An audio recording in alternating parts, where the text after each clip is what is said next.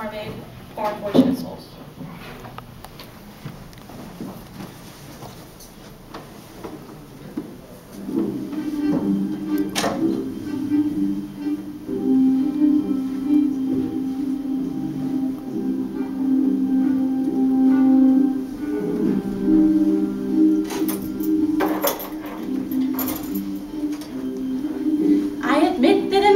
I've been a nasty.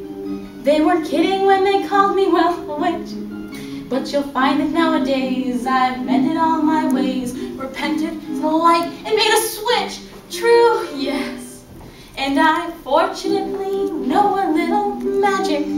It's a talent that I always have possessed. And here lately, please don't laugh, I use it on behalf of the miserable, lonely, and depressed. Pathetic.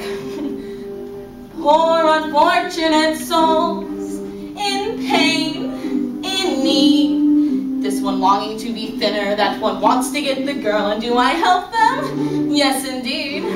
Those poor unfortunate souls, so sad, so true. They come flocking to my cauldron, crying, spells or so please, and I help them. Yes, I do. Now it's happened once or twice, someone couldn't pay the price, and I'm afraid I had to rake them across the coals. Yes, I've had the odd complaint, but on the whole I've been a saint to those poor unfortunate souls.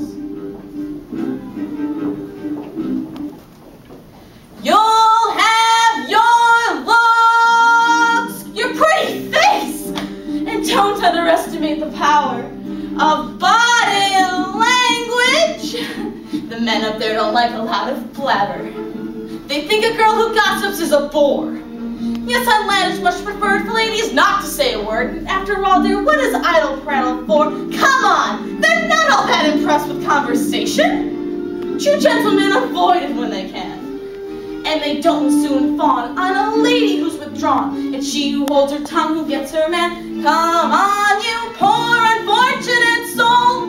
Go ahead, make your choice. I'm a very busy woman and I haven't got all day. It won't cost much, just your voice. You poor unfortunate soul. It's sad, but true. If you want to cross a bridge, my sweet, you've got to pay the toll. Take a gulp and take a breath. Go ahead and sign the scroll. Flotsam jetsam, now I got her, boys. This on a roll. You poor, unfortunate soul.